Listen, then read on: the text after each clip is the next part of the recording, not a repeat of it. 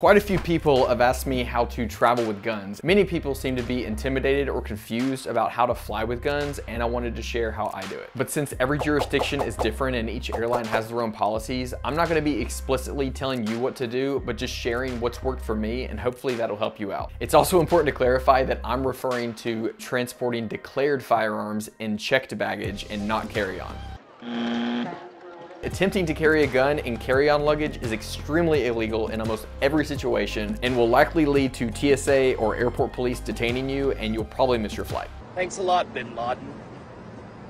The entire process can be broken down into 3 stages: packing, airport ticket counter, and then baggage claim. And I'll guide you through each of these stages based on my experience. If you want to support this channel so I can keep making videos like this, then head over to Mantis using my affiliate link below and grab one of their dry fire training devices. Their Blackbeard and Blackbeard X are specifically designed for the AR-15, and these devices allow you to practice dry fire without having to cycle the action after each shot because they automatically reset the trigger.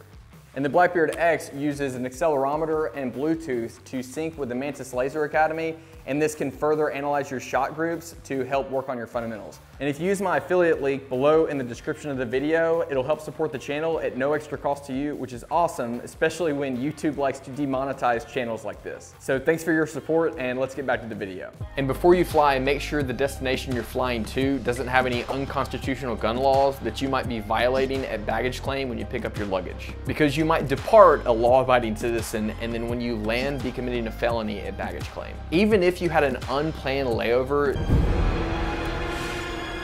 and the airport required you to pick up your luggage and take it to the hotel. The best I can do is get you guys set up with a suite at the Radisson. Oh, that's terrific. Would it be possible to take us out to Sizzler and get us McDonald's? You might be in an area that if you pick up that luggage, right to jail, right away. But assuming there are no legal issues with the destination you're flying to, let's start with packing. Before I even start packing, I empty all my bags and all my luggage to make sure there's no ammunition and no firearms in any of it.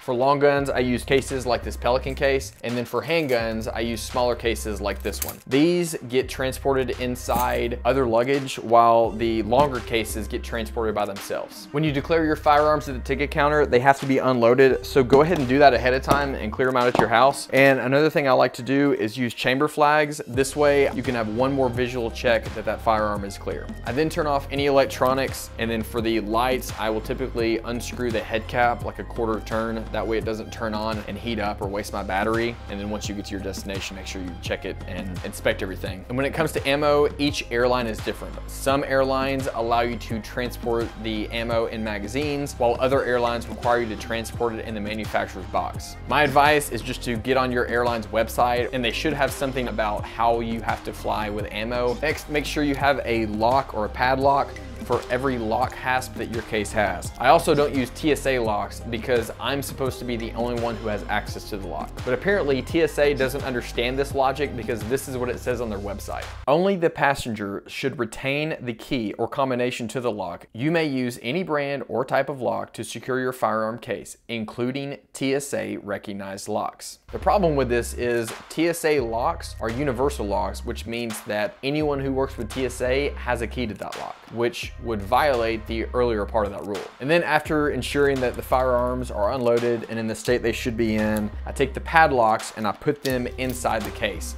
I don't put the padlocks on yet because when I get to the airport, they will ask me to open it at the airport so that I can put the firearms declaration card inside the case. Now, if you live in an area that requires you to transport firearms in a locked container or has some stipulation about transporting firearms in your vehicle, you're gonna have to abide by that. I'm just sharing what I do. Then make sure you know which of your cases and which of your luggage has the firearms and needs to be declared so that you don't inadvertently check a bag before declaring the firearm, or worse, try to transport that luggage through security. And TSA is notorious for cutting locks. So what I do is put my phone number next to where the lock is. Can I have your number?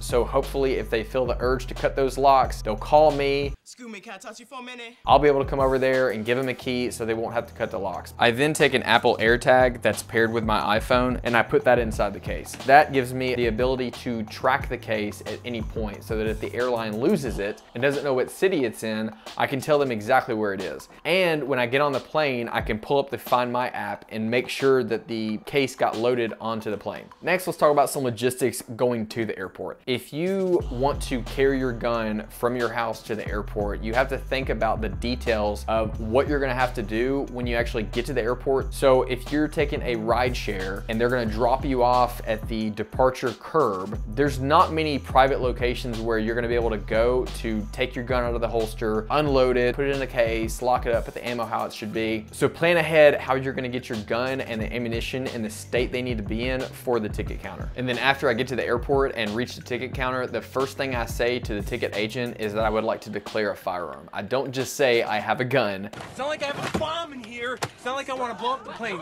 Sir. I just want to stow my bag according to your safety regulations. I then tell them which cases have firearms, and then I separate that from the rest of my luggage. I then give them my ID so they can verify me and get my ticket ready while I fill out the firearms declaration card. And on the back, you have to sign it, and that's saying that the firearms are unloaded. After you finish filling out the card, they'll put them in the case that's by itself. Then they will have you put the other card on the outside of the case that's gonna be inside of another bag. And they will take those and then put them on the conveyor belt. Once we go through, we just need to find that case.